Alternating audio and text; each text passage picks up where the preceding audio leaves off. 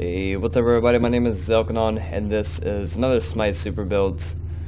So a quick update, I'm going to be moving tomorrow, Wednesday. So not sure how or when or if I can get a video up tomorrow, depending on how the internet is there, so that's going to be a thing. So Bacchus was a requested build for a Mage Bacchus actually. So this is how I would do my Mage Bacchus. I did use one item that isn't here anymore. I was going to use the Wall of Absolution. It gives you physical defense, power, magical power that is, and I think MP5 or HP5, something like that.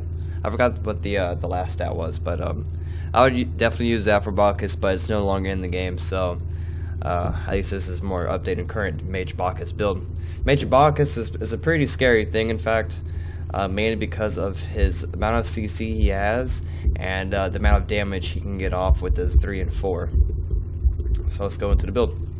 So actives, it varies, like I always say, it varies on how your playstyle is, what teammates you got in what game mode.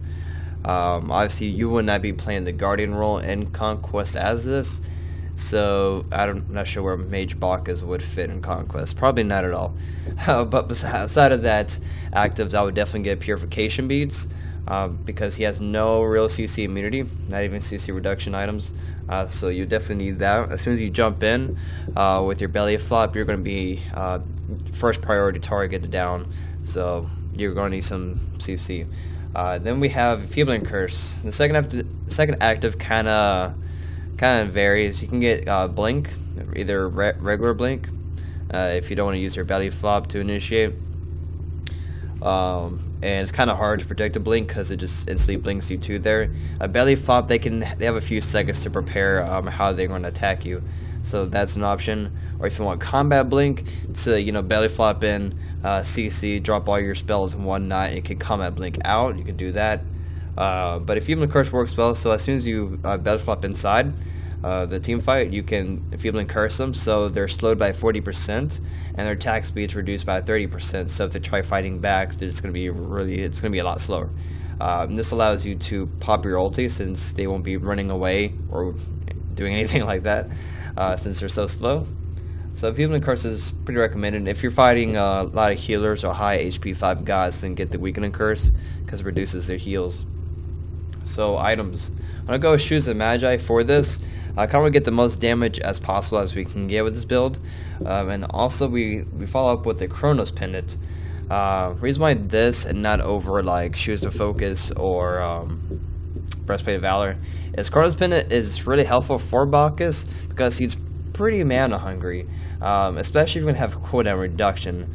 If you play Bacchus before, you can tell he's pretty mana hungry, at least early on in the game, trying to use his 1 all the time to keep that that passive, not really passive, but a buff that gives you a higher defense and it fills your drunk meter.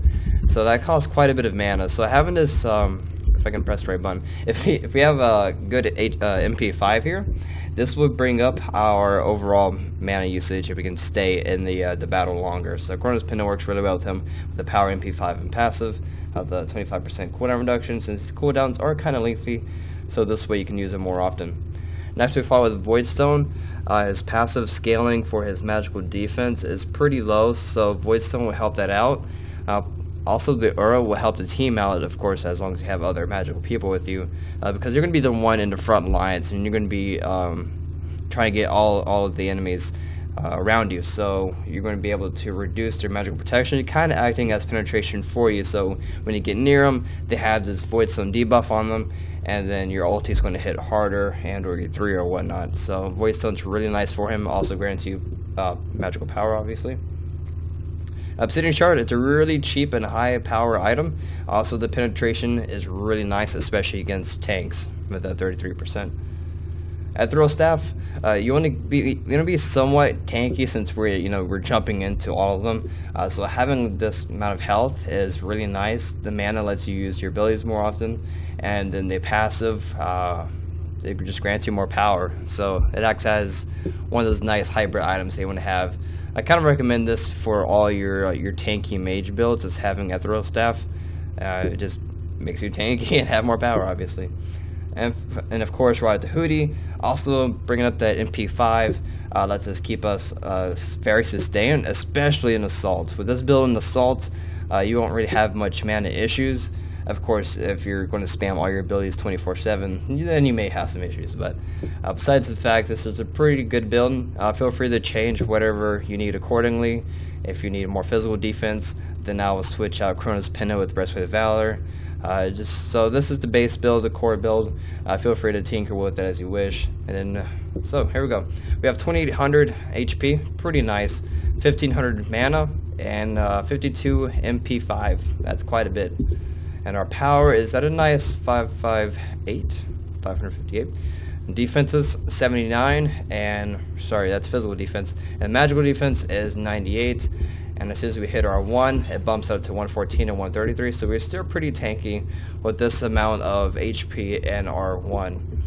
So it's pretty nice. With the cooldown reduction, we can almost keep our 1 up the entire time. We're off by like 2 seconds. So let's go ahead and try out some damage. It's pretty good. Now we got a red buff for more power.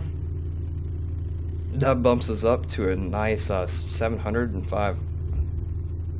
Sorry. Let's go ahead and try the damage with this. Jumps up quite a bit.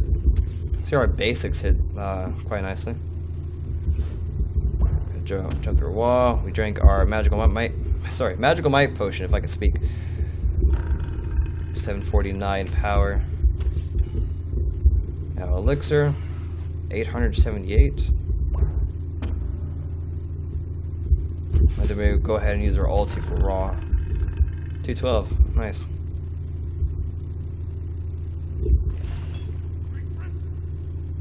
Okay. So 912 power. That's a scary Bacchus. So that was 1100 ulti, and then the belch just finished him off. Gives you a rough idea on how much it will hurt. Of course, keep in mind that is with 3 buffs. That is the red buff and the 2 potions. So plan accordingly.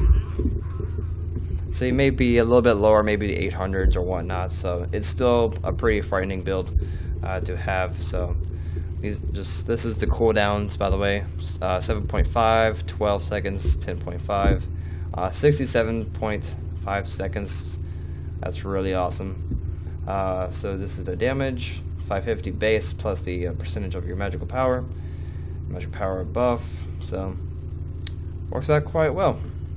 That's gonna wrap it up for this episode of Super Builds. Thanks for joining me, and thanks for watching, and I'll see you guys later. Peace.